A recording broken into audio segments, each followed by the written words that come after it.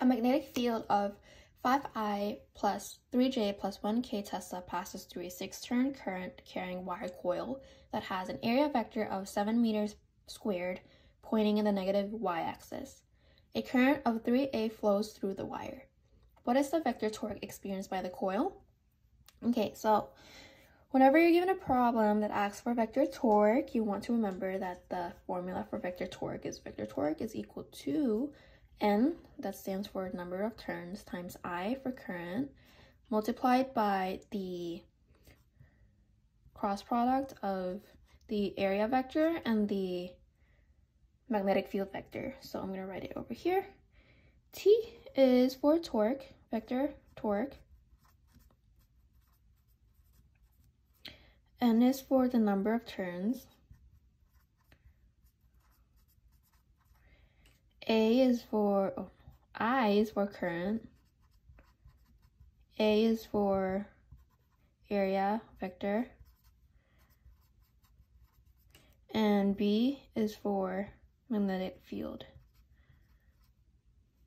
Magnetic field vector.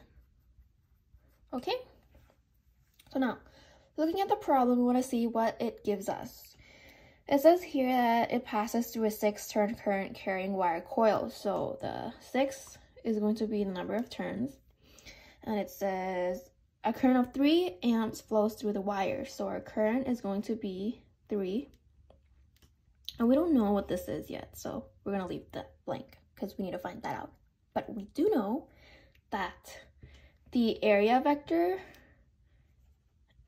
and magnetic field vectors are given. So let's see, the magnetic field of 5I plus 3J plus 1K. So this will be 5I plus 3J plus 1K.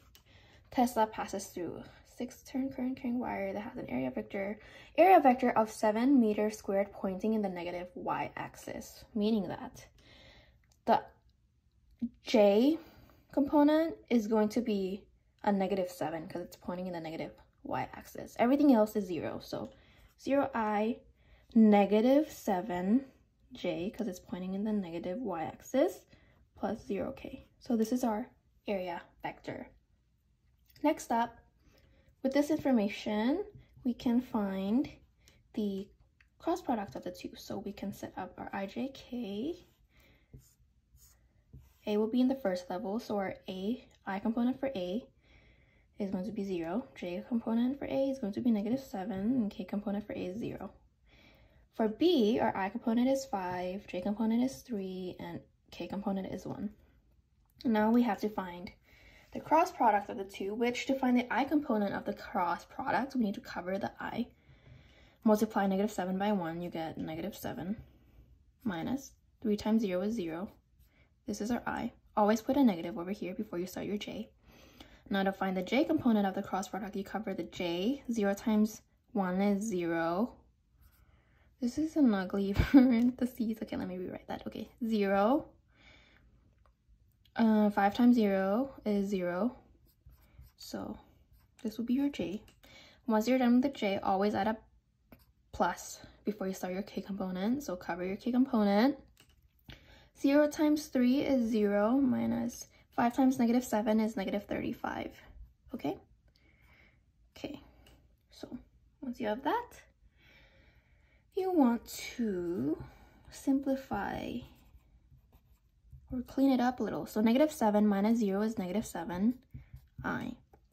0 minus 0 is 0. So same thing as adding a 0. J. Plus 0 minus -35. A negative and a negative makes a positive. So it's going to be same thing as 0 plus 35, which will give us 35K. So this is going to be our cross product. So we could write it here that we have a -7I plus 0J plus 35K. Okay? So once you have that, you can start solving up for our torque, vector torque.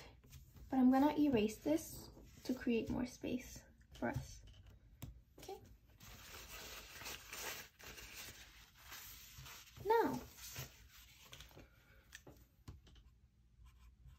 know that our torque is going to be equal 6 times 3 multiplied by 7i plus 0j plus 35k. 6 times 3 is 18, so 18 times negative 7i plus 0j plus 35k. So once you have that, you can plug it into your calculator. 18 times negative 7 is going to be equal negative 126. This will be your I component. 18 times 0 is 0, so our j is 0. Plus 18 times 35. 18 times 35 is 630, so 630k. And this is going to be your vector torque. Units will be in newtons. And here you have your answer.